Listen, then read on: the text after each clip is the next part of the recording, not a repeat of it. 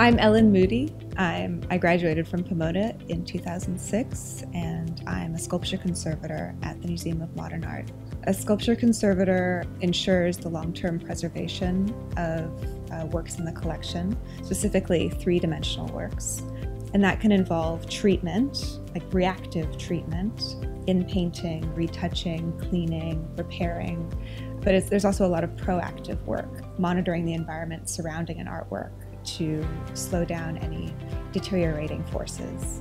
So I realized I wanted to become an art conservator about my junior year at Pomona. So I started taking some of the requisites that you need to get into grad school. I started taking chemistry courses, studio art, art history.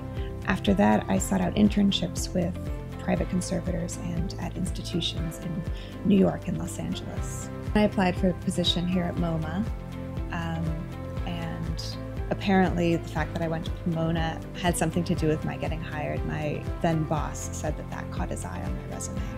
I think the thing I love most about my work is getting to be intimate with the work of art.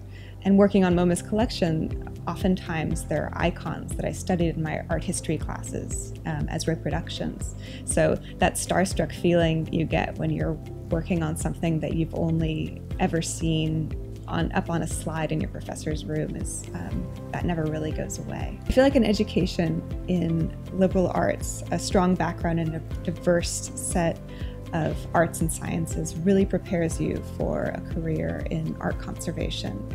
On a day-to-day basis, I draw from classes I took in chemistry and studio art and art history and archaeology.